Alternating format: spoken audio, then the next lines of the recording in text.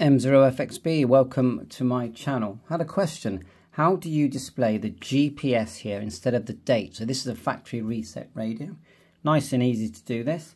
First thing, turn on your GPS. So here on mine we have a little hash button.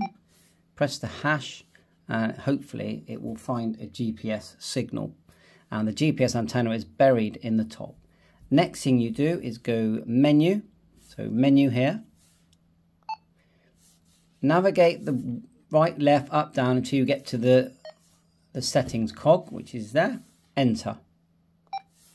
Now go to display at the top. Now remember, a lot of these functions have a number. If you remember the numbers, it's a quick way of getting to the function. So if we press enter, look, just display enter. It's got us to number 900. Look, so if we typed in 900, we've come to this screen. But I don't do it that way. I do it this way.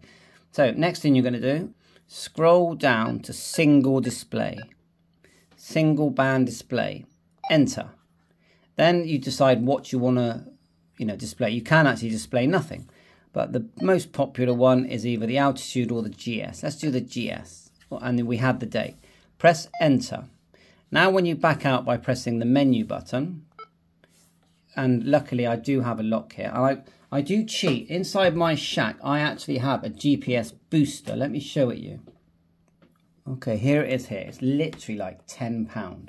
And it connects to my antenna via SMA, my GPS antenna. You just literally connect your GPS antenna to this, and it boosts the signal. That's all we do, and it works every time. Now, of course, where your GPS antenna is does matter. Mine is just outside the front of the house, and I could go higher if I want. The other thing is the GPS antenna came included with this kit. But anyway, this video is about how to display GPS when you're in single screen. And remember, we are in single screen now. If we go FAB, we're in dual screen, and it will receive D-Star and analog at the same time. The new D75 will actually receive D-Star at the same time and has a USB-C connector there. I tend to use an adapter that I've got, which is one of these, USB-C to micro USB, and then I use it, they're only about 80p, these things, and then I use it to run all my software and programs, and it works fine even though I'm using USB-C.